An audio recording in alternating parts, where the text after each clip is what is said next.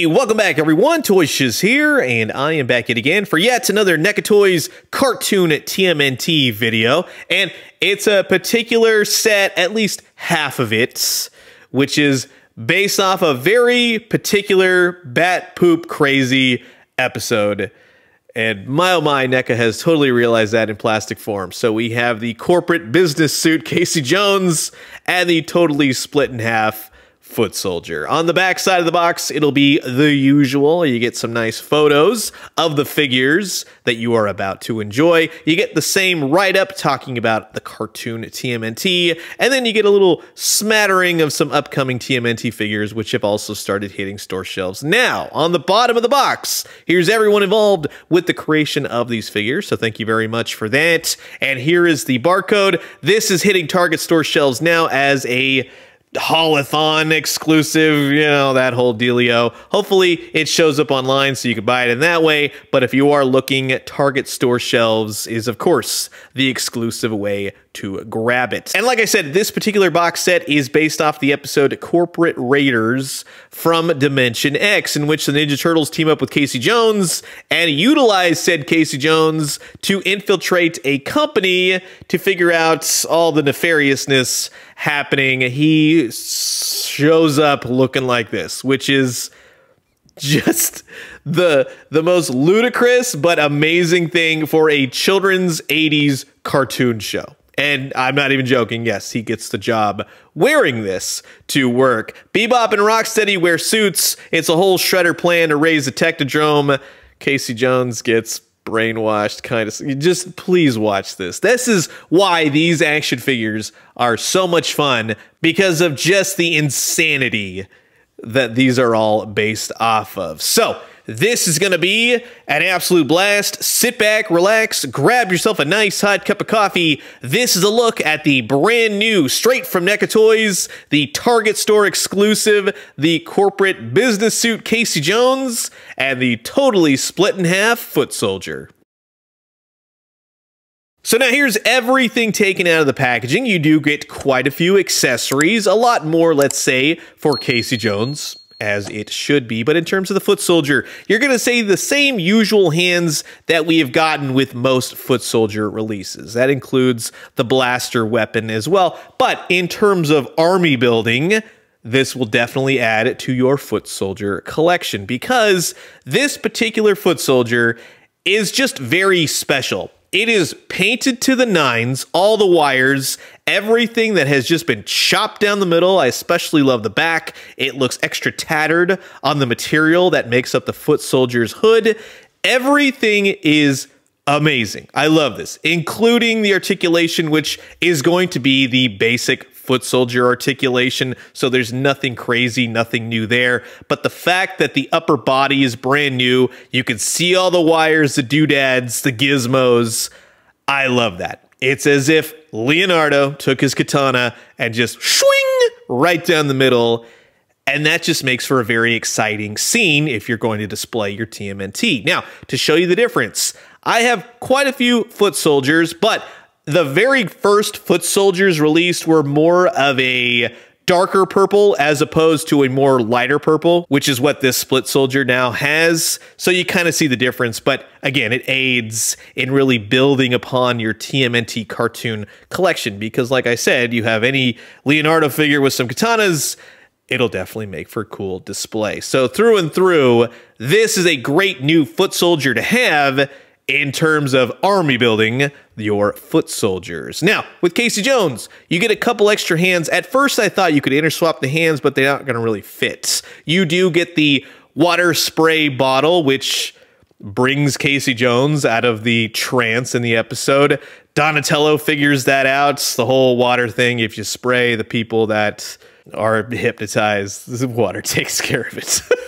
You do get a basket that is full of envelopes, which again, that comes straight from the episode. There's really no detail on anything inside the basket. It's just kind of blank documents.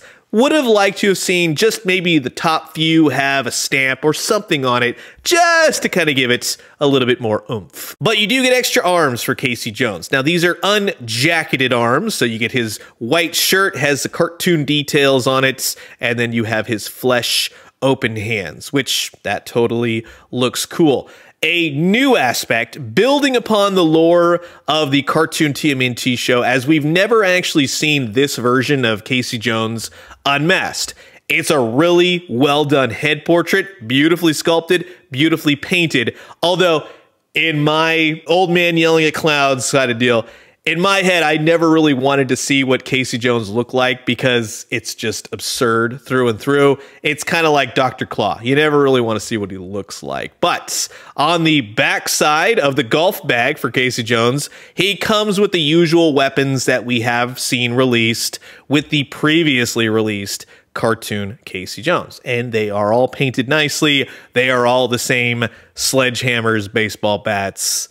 You get the idea. But these are all very much accessories that this version of Casey Jones needs to have. You get the golf bag, which again is painted nicely, has a little bit of that cartoon black detail on there, which gives it a little bit of a oomph. Mine is a little bit misshapen. I'll heat it up, fix it, but it holds all the weapons. Now, for Casey Jones, the suited corporate world Casey Jones, I could not ask for anything more. This is every bit as insane as the episode of which he is based off of. There's not a whole lot to it. You have the weapons, the golf bag, you have a beautifully sculpted head portrait, you got the dual shade, everything looks beautiful. And yes, that is a new head portrait, and you might have a giggle if you see the prior released Casey Jones head next to this one. I certainly got a kick out of it because I really like the prior released one, but you'll soon see that this is a definite upgrade. You're going to get the same usual articulation as all previous TMNT NECA Toys figures. There's nothing crazy, but I will say, go easy with the knees. I think that was really the only problem, and one of the feet. So knees and feet, heat them up if you so choose. But I say that with every Cartoon TMNT release because I don't want you snapping anything, breaking anything, but so far so good with this guy. Now, one thing is that his arms are removable, right? So those pop right out. They're pretty easy to do. The jacket unbuttons, which I think is a really nice touch. It's just not a piece that goes over him. But the problem with mine, and possibly yours, is that the paint from the jacket, because he was packaged like this, has now stuck and bled onto the white shirt. I do wish that they had released the jacket as a separate piece and then packaged him just having the white shirt on, because now we have some unsightly paint issues. It's a huge bummer attached to the arms, and bingo bango, you got yourself a cool, unjacketed Casey Jones. If you want to swap the heads, those are kind of sort of hard to do. Maybe heat them up. His hair is very sharp, by the way. But utilizing the golf bag, the accessories, everything looks pretty cool. And with Zelu and his prior released April O'Neil, and now this unmasked Casey Jones, yes, you're adding to the lore of the old cartoon show. With Raphael as well, you can have him just in the business suit. It's a lot of fun. These all display very nicely. To show you the difference, as promised, between the prior release Casey Jones and now this suited Casey Jones, yes, the new head portrait is definitely a whole heck of a lot better. I like the prior one until I saw this one, just saying. But in case you were wondering, yes, the head portraits will actually swap very easy with the prior release Casey Jones. So you can do that. The skin tone may not exactly match up, but you have a mask in front, so you're not going to see too much of the human parts. However, if you want to swap the unmasked, that's when you will see the difference in the skin tone, just FYI. So maybe not so much this one, but it does fit for those wondering. So that will wrap it up for my look at the brand new Corporate Raiders from Dimension X box set from the Cartoon TMNT line by NECA Toys. This is another great set to have.